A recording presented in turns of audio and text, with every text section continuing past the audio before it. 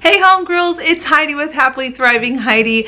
It is the day where I am participating and co-hosting with my friend Krystal Hansen, and we are doing a fun collab with the playlist called Paint Something.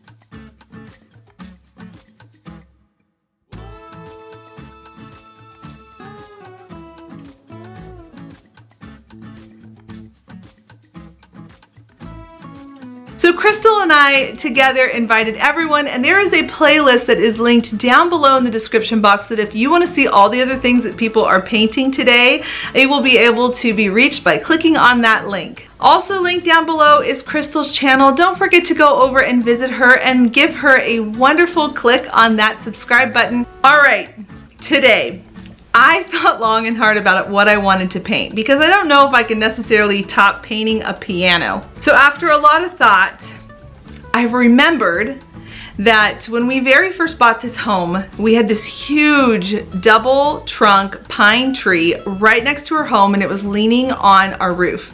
So the first thing we did when we moved in was had it cut down. And when we had it cut down, we had our friend who cut it down for us to cut big sections of logs because we wanted to use it around a bonfire pit. And over time, they weren't being used. They just kind of got pushed to the side of our house and our property. And then I realized, wait a second, I want to paint one of those logs. Now these logs have been sitting on the side of my house for a while, so the very first thing I wanted to do is just give it a really quick sand down so that anything weird that might have been growing on it or anything that might have just been kind of bumpy or splintering, I could go ahead and take all of that off with my electric sander. Once I got everything all sanded off and dusted off, I was ready to roll it into my house. Now these are pretty heavy logs because they were from a tree, so I did struggle a little rolling it into the house, but once I got it into the house, I rolled it onto a shower curtain. Friends, I like to paint inside my house a lot because our weather here doesn't really permit it a lot of the times, so we have just a shower curtain that I picked up at the Dollar Tree, and I lay that on my floor in the office when I want to paint something because I don't really have a craft space. My office is my craft space. So I rolled it onto the shower curtain, and then I wanted to use the things I had on hand because I'm trying not to spend any money on this project. I wanted it to be a zero budget. So I took out a bunch of different shades of orange paint that I had, and I just kind of mixed them together until I got a really pretty pumpkin color that I was happy with. Now, wanting to make sure that I still showed some of the trunk because I love the idea of it having raw wood on it still and having that fall feeling to it and rustic, I took some painter's tape and I went around about 4 or 5 inches up from the bottom and just taped around the bottom of the trunk to allow me to still have that raw wood showing and a paint nice clean line where I'm gonna have the paint moving up to the top of the trunk. Now I wanted to make sure the color really popped, so I painted the trunk a couple of different times, making sure the color was really saturated on there because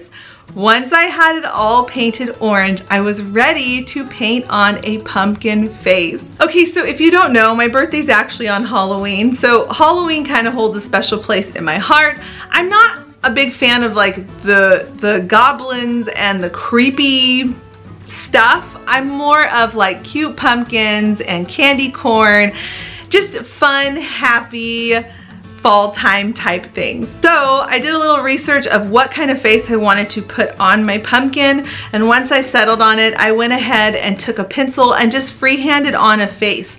Now, if you ever want to do something like this yourself and you have a trunk or you know someone that has a trunk that they're cutting down a tree from, it's really simple. You don't have to freehand it by yourself. You can just print it out and then cut out the eyes and the mouth and try to blow them up in size a little bit so that it matches the shape and width of the actual trunk so it's not too small on your pumpkin trunk, and then just trace them on as a template. So once I had my pencil lines all in place, I went ahead and just took a smaller brush and painted in the happy face of the pumpkin.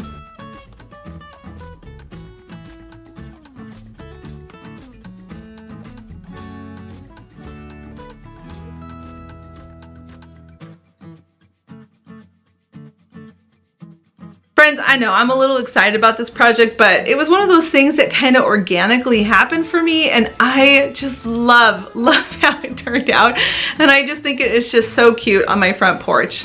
I hope you were inspired by painting something today. It really does not take a lot to have fun and DIY. You can pick anything to paint, an old dresser, maybe your front door, an old lamp that you just want to give some new life to, and there's all sorts of different ways to paint. You can use spray paint or house paint that you would use on the wall. Just find some paint that you have around your home and paint something. I promise you it's super therapeutic, and it just is fun to make something have new life that was old and forgotten about. Thanks so much for being a friend. Don't forget to click the subscribe button because I have more fun videos like this coming up. Give this video a thumbs up and let me know what you think about my pumpkin tree trunk. Until the next one, bye.